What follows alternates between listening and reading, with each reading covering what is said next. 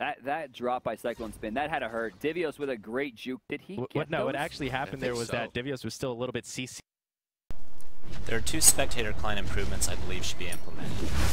First, when a camp dies and the little circles appear showing the timer until they respawn, this circle should be hued either red or blue, depending on which team secured the camp. This would help casters and viewers determine exactly who cleared a specific camp, even if they are not watching the camp at the time. In the case of mid-harpies, if each team clears one harpy, the camp would be half blue and half red.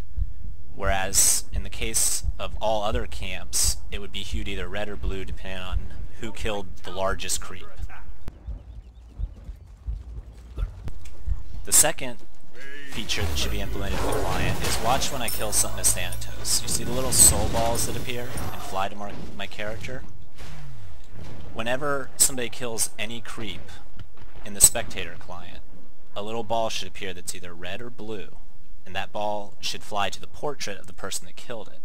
This way, when a spectator or a viewer is watching, they see exactly who killed the creep.